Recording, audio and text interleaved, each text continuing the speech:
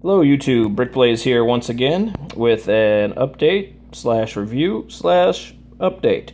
Let you guys know a couple things that are going on. So first off, obviously, here's the update from the previous video. As you can see, this set was complete. Not only was it complete, it even had all the extra pieces, the little ones that LEGO throws in, which was rather impressive for everything just being in a Ziploc baggie.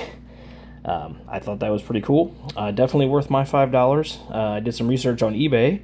Found the cheapest one there is running about $9. Had no bids at the time. And then they go on up to $55 for a sealed one. And I've seen some people asking for $30 for, open and complete ones. So definitely worth my $5. So I would like to just do a little quick mini review of the set. This thing is really awesome. This came out at a time when I was not, buying Lego like I do now.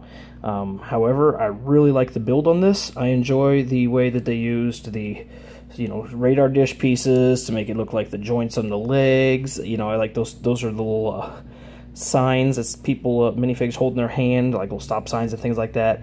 Thought that was kind of cool how they used them to make it look like it's hydraulics on the legs. All in all, just really impressed. This came out at a time before they got so many specialized pieces like they do now. So this was a rather ingenious build, I think. Pretty impressive. I really like this one. And again, it was definitely worth my $5. So then the other thing that I would like to update you guys about is, in the previous video I talked about I was going to be doing flea market mocks where I'm going to challenge myself and randomly, build something out of the random assortment of pieces that I would pick up when I go to flea markets and toy shows and stuff. Unfortunately, that has to be put on pause for a bit. During our move, all my things that I had separated, so I knew that they came from separate trips, everything kind of got jumbled together. And so, unfortunately, I'm going to have to wait until my next toy show and or flea market trip, whichever may happen first. And due to the weather starting to get a little colder here, that may not happen until next summer. But that's all right. We'll just put that on the back burner for right now, because that is something I still want to do.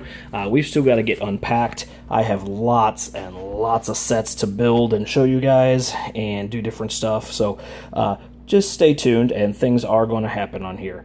So I do apologize if anyone was looking forward to those, but again, it's just on pause right now. It's something I still plan on doing because I think it's going to challenge me to be a better builder.